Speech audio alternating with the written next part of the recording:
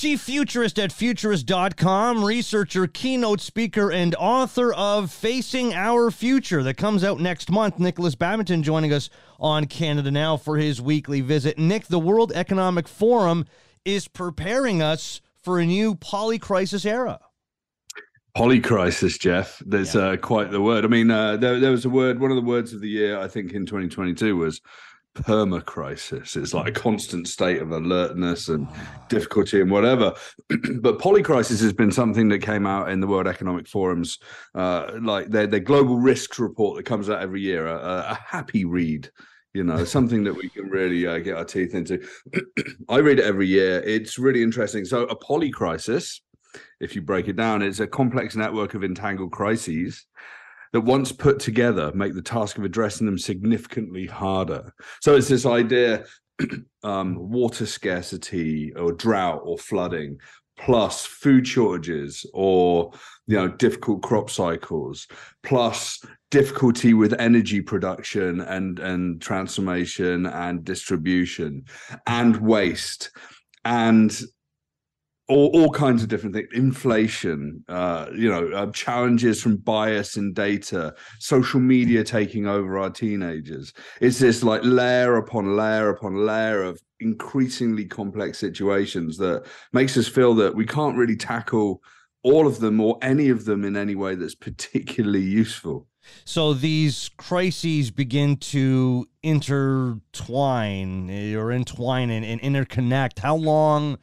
How long before crises of the economic, political, ecological natures begin converging, or have they already? They've been converging for a long time. So I talk a lot about the industrial complex. You know, for about 300 years, building through the industrial revolutions, computer revolution in modern times, fourth industrial revolution, everything's connected. We've still got a massive reliance on fossil fuels. We're desperately trying to become renewable. We're trying to change our habits. It's not very easy. When that clashes with capitalism, it becomes very, very tough. And there's general inaction unless sort of people have got regulation to tie their hands, right? And there needs to be a will and a way. And I honestly think that the kids of today are the ones that are really sort of telling the truth out there and shouting and really saying, hey, there's a problem, we're going to go out. And this is what I do for a job as well. You know, I advise companies, but I look at it in very, you know, financial systems or agricultural systems or whatever, right? So this complex, it's complexity. There's inherent chaos, there's inherent complexity of human relationships, geopolitical relationships, systems, solutions. It's tiring. Yeah, Jeff. It's one of those things. Like polycrises is just this sort of umbrella term for an existential situation that we find ourselves in today in 2023. Well, and leave it to a younger generation to go, hey, this is what you're leaving behind, people. We got to figure this out. So because of short-term challenges like rising inflation, recession risks, let's face it, things that are going on in the world right now, the Ukraine war, are long-term challenges being overlooked? Like, are we just in survival mode because resources needed for long-term challenges begin to be diverted for these continuous and newly emerging crises? Well, I've just written my new keynote for the year and I've just focused it in. And I've got this opening line for the keynote is that we're finding ourselves in a 300-year industrial complex that's been built on capitalism and profit for the few, and we're on life support.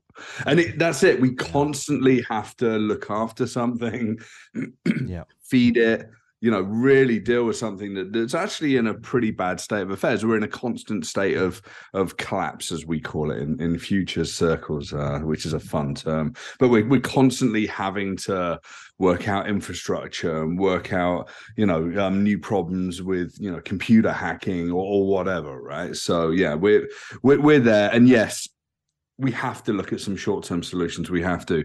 But what I say, I talk about this in the book, but like what I say in with the people I work with is you can do that, but you have to have your eye on 10, 20, 50 years. because we could be making some significant investment that locks us into a situation that's difficult to get out with in 20 years and is more expensive and is less equitable and is less useful for humanity as a whole, right? So this is the thing, and this is where sort of long-term thinking it needs to really be a core function of government, of business, even us in our lives, thinking about what are we leaving behind? You know, how can our behaviors today help create a more resilient and responsible world? So it would take, one would think, global cooperation to tackle all this, but you've got, as we mentioned, the Ukraine war, you've got US-China tensions as well. Is all that going to make global cooperation impossible, at least, say, for this decade?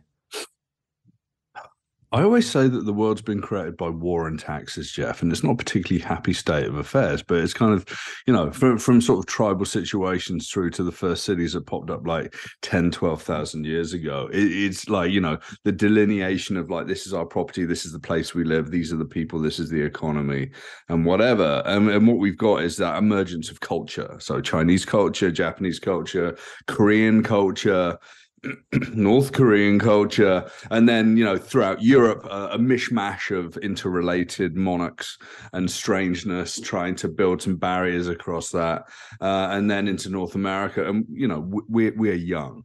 We're only a few hundred years old. We're very, very young. And I'd like to, we're not even adolescents, you know, we're kind of pre-pubescent screaming children trying to work out, you know, how to share our toys, Jeff, you know? Yeah. Well, that's where we are right now. Got to think short term, got to think long term, though, in the big scheme of things as well. Chief Futurist at Futurist.com, researcher, keynote speaker, author of Facing Our Future. It comes out next month. Nikolas Badminton. Nick, appreciate it as always, my friend. Thank you. I'll speak to you very soon, Jeff. Take care.